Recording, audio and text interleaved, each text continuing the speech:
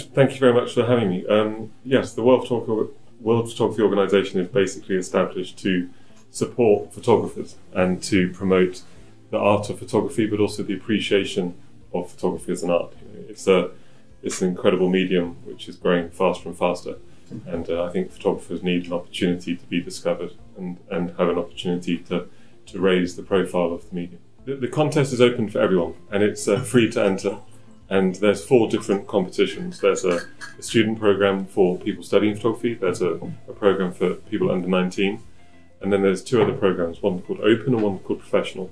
Open is very much for a single image, and Professional is for a body of work.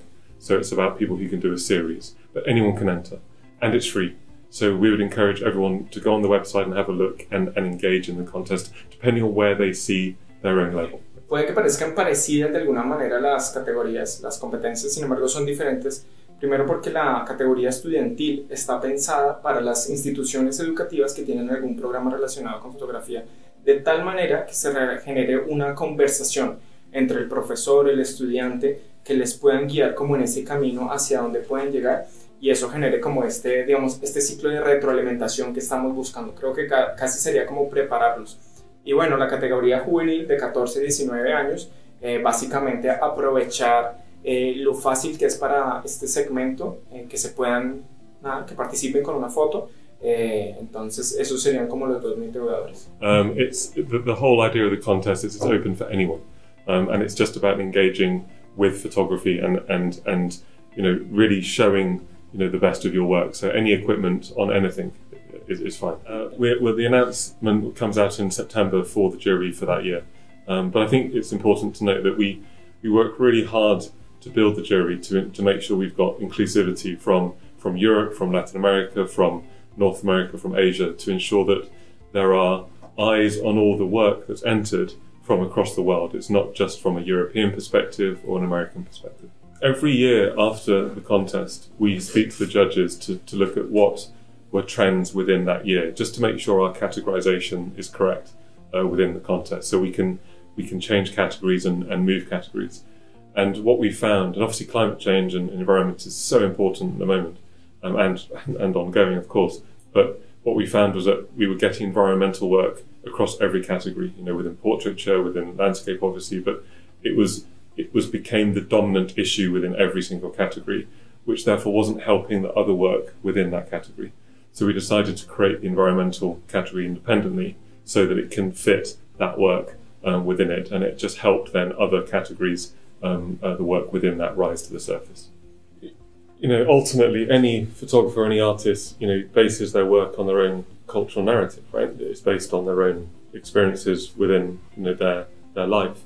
And experience in Peru is different to experience in Chile, which is different to Argentina, which is different to Germany or Korea. So what they're able to bring is something new because it's within their own framework. So what we want to see that work, and what we really want to ensure we're doing is finding those amazing photographers that are working in Chile and getting them to engage in it, because they do bring something new, but also the world wants to see it, and actually that diversity and that inclusion, we want to see more of that work. So they've got a huge opportunity to show it.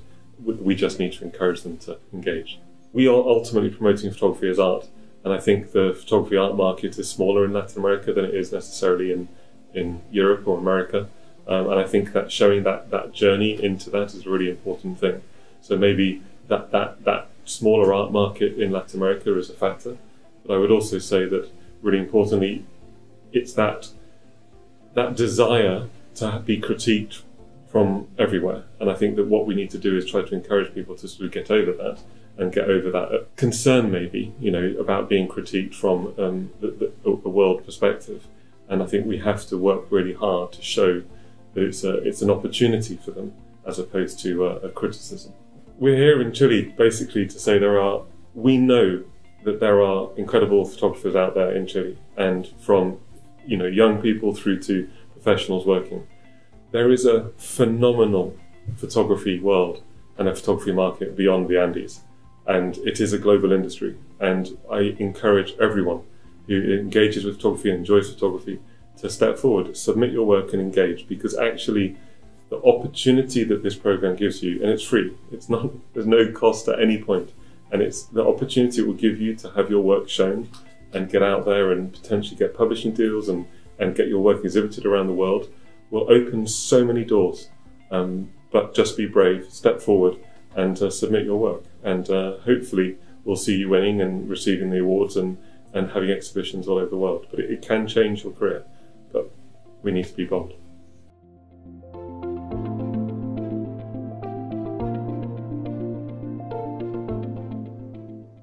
Hola amigos, PAWA.cl. Perfect.